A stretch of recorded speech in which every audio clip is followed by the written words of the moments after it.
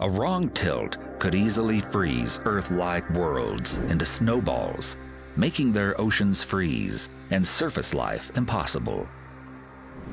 A team of researchers from the University of Washington conducted a study and found that the axial tilt and orbital dynamics of planets in the habitable zone around stars like our own Sun can lead to snowball states, which are essentially extreme ice ages.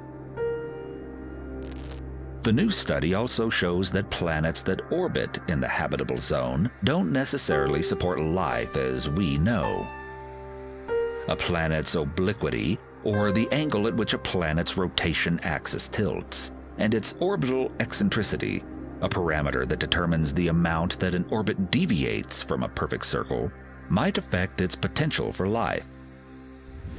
However, the researchers limited their study to planets orbiting in the habitable zones of G-dwarf stars, those like the Sun.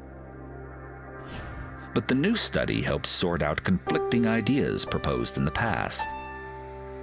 Previous research suggested that planets in the habitable zone of Sun-like stars having an extreme axial tilt would be warmer, but the new research debunks this theory. The researchers found that habitable zone planets could abruptly enter snowball states if the eccentricity, or the semi-major axis variations, were large, or if the planet's obliquity increased beyond 35 degrees. The axial tilt of the Earth, for example, varies relatively slightly, making it a relatively calm planet, climate-wise.